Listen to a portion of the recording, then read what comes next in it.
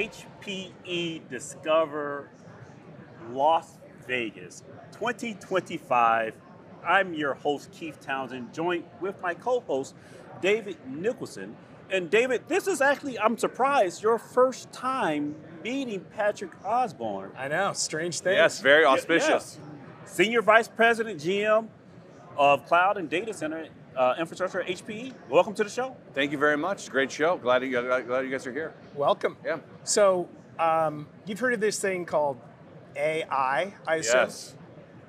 Let's talk about where this finds itself into the world of operations, and specifically because I actually teach in some executive education programs at Wharton, where my students in the AI program and the CTO program are constantly asking, how do I save money and or make money using AI? And they want to see companies like HPE drinking their own champagne. Oh, That's yeah. one thing they definitely want Absolutely. to hear about. So talk to us about operations and what's your view on AI in the world of operations? Yeah, so a couple things. So obviously it's a huge cornerstone of a bunch of the announcements we made this week, very prevalent.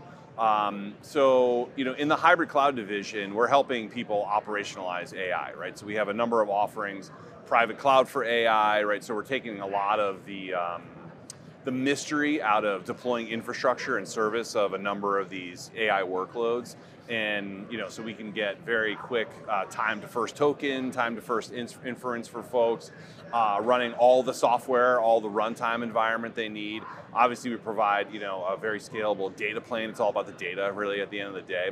And one of the cool things that we announced this week is we started a program called Unleash AI, which is a set of it's an ecosystem around the software partners that we have. So we announced almost 30 new partnerships here at Discover, and that's in service of a lot of customers now they're not so much asking us about the infrastructure, it's more about help us with the use cases, right? Some of them are very horizontal, some of them are very vertical, and so we want to have a very deep and wide ecosystem, and all those software partners are validated on our private cloud for AI offerings. They work with our AI factory for customers that need scale. And one of the trends we're seeing is it's not just in service of PCAI. A lot of the folks that we work with are very interested in data storage, and how do you curate data for tag it, segment it for for use in AI use cases. So pretty exciting week. So Patrick, I've talked to a couple of the Unleash AI partners. Kamawazo's one of them. Yeah, they're great. My good friends Luke. Yeah, over there, and they're operating across several different industries. I've seen them, folks like those Kamawaza guys, implement across manufacturing, financial services, etc. All industries are looking, weather data. They've got a lot of cool use cases, just all over the place. And as customers are looking to scale securely and both efficiency, how is HPE helping in that customer journey? Yeah, so when it comes to AI, a lot of the success we see with customers in their projects is when you speak in their language, right? And so partnering with folks like Kamiwaza and other folks in the program, it really helps us to understand what they're trying to achieve, right? Could be a horizontal use case that most customers use. In their case, some of them are very industry specific. We come in, we partner with them, we validate their software, we test it for scale, we make sure it works with the rest of the AI pipeline, right? It's not just one application. We co-engineer our systems with NVIDIA, right? So you guys are very familiar with the NVIDIA Zenith partners and the blueprints they provide. So for us, we're providing a set of blueprints that are mapped to really relevant use cases for customers, and sometimes they're very vertical specific. So we take a lot of the mystery out of the upper layers of the stack, and then certainly when they run AI infrastructure, whether that's on-prem or in the colo, we provide that to them. It's very easy to use, cloud connected through Greenlake, so it's a great story. So when we talk about cloud, not a lot of people know this, but Keith wanted to name one of his children Hybrid Cloud, but Mrs. CTO advisor intervened at the last minute. For the life of me, I don't know why. And wouldn't let him do that. But as we've watched the development of Hybrid Cloud from HPE, yes, we've watched it go from a situation where it's like, hey, we'll help you manage everything here and there. Yep. Great. You guys perfected that. Now AI gets thrown into the mix. The workloads are becoming more complex. I would argue that we aren't even 100% clear what the workload that you're going to need to run is going to be 6 or 12 months from now. Absolutely. So how do you help people stay on top of modernizing their environments while maintaining a level of flexibility? I guess it's Yeah, absolutely. So, Greenlake started off as the cloud consumption model, right? So we were very focused on the workloads and the customer's business outcomes, and we would put together a solution and architecture for that, and then they could consume that on a unit of measure, right? A metric, or even an SLA or a business outcome. And then we've really scaled the Greenlake cloud platform part of it, right? So we heard Antonio speak earlier this week where, we've got over 40,000 customers. We're managing over 5 million discrete, pieces of infrastructure. And that brings with it a lot of data. So we collect all the telemetry. And then now with our hybrid cloud, the Cloud Ops suite, right? Where we're bringing together all the tools around provisioning, observability. It gives us a massive sort of insight into all of the workloads, the services, the application layer, and certainly the infrastructure. And now we can introduce things for customers around Agentic AI, right? And so we demo that a little bit in the Sphere, but this is, like the first step in a very long journey to helping customers really kind of just autonomously manage their workloads, for SLAs, service performance. Obviously, we have a huge FinOps component. So, at the end of the day, it's for us to help customers sort of like stop their team working on, sort of very reactive type of, things in their daily job, troubleshooting, manual tickets, and automate that so they can work on the most important projects. And we take care of that for them. So, Patrick, the landscape is shifting underneath IT decision makers, data center managers.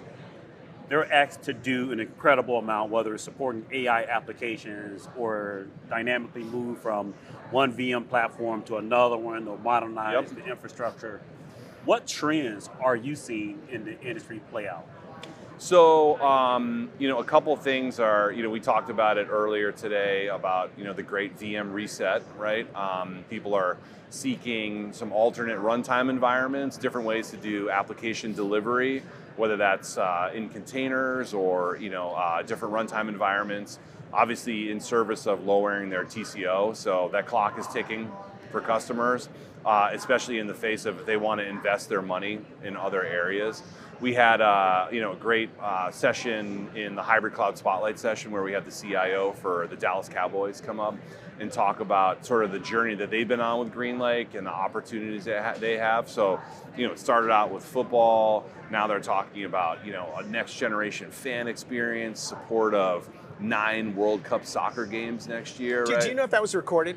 Because if there were any less than 20 football analogies in that talk, I would be disappointed. Actually, they talked a lot about, because it's when you think about some of these modern sports teams, they're branching out significantly beyond like their core sport, right? They're in service of. So it's merchandising, it's fan entertainment, using the stadium for other, they become destinations. Absolutely, and they want to really understand like all the data about their customers. So, I think one of the things that the customers are coming to us is like, I need to focus on those projects that are going to differentiate me, and all the things I can do with AI to essentially at the end of the day, there's a huge expectation on that's going to really increase efficiency, right?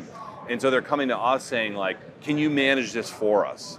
Can you help us automate using Agentic AI so that we can free up resources on our team? Because if you talk to most of the customers here, they're not getting a lot of headcount, right, in this area. But what they're rather doing is transforming those folks to work on sort of upper level things that really differentiate their business and relying on partners like HPE to do the infrastructure management, the telemetry, the observability, making sure they make their SLAs, and that's going to be on us, and we can manage it for them as well.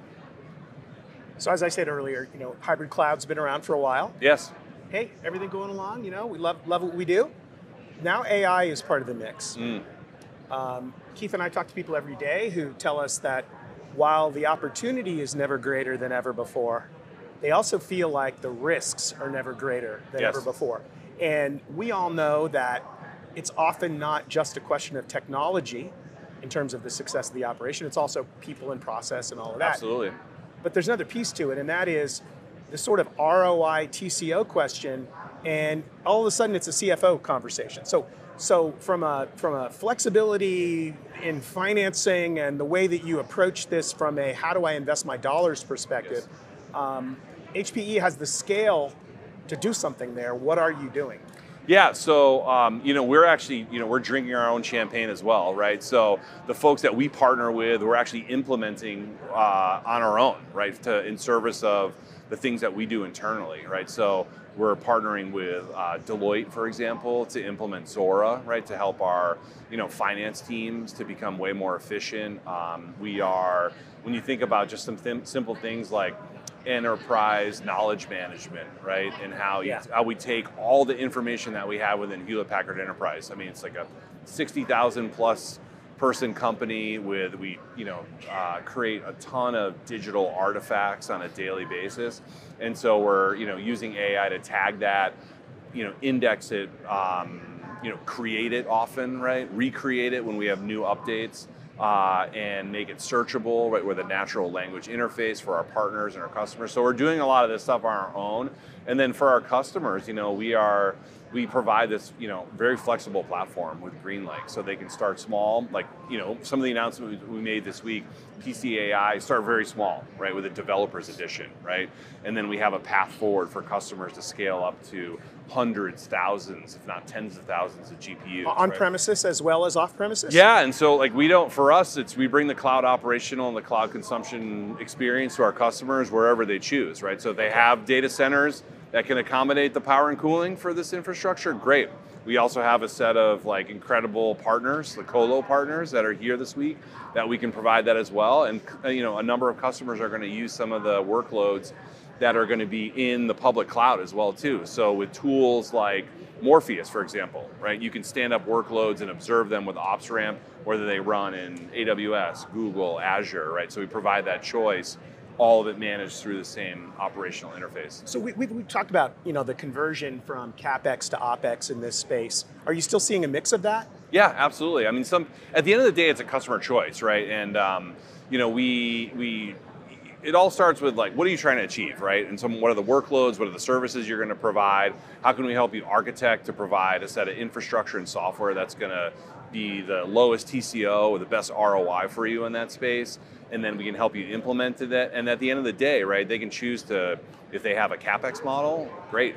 If they want to move towards more of a flexible model around OpEx where they can burst, we can do change orders to their existing infrastructure. Because like you said, I don't know what they're going to be running in 6 months or 12 months. Actually, the Dallas Cowboys talked about it. He's like, they could do some new business venture next year that I'm not prepared for. And so we have the ability through Greenlake to really help them scale quickly, scale down, scale up, depending on their business needs. Well, Dave, it sounded like Patrick could have joined our conversation with Matt Kimball yesterday on Yes. just the hybrid nature of the IT infrastructure moving from this cloud first, public cloud first attitude to cloud first in support of the business. You're watching 6.5 on the road. We're bringing these amazing conversations, such as the one we just had with Patrick, around hybrid cloud transformations from the show floor at HPE Discover Las Vegas 2025. For me, Keith Townsend, my co-host, Dave Nicholson, and our guest, Patrick, thank you for tuning in.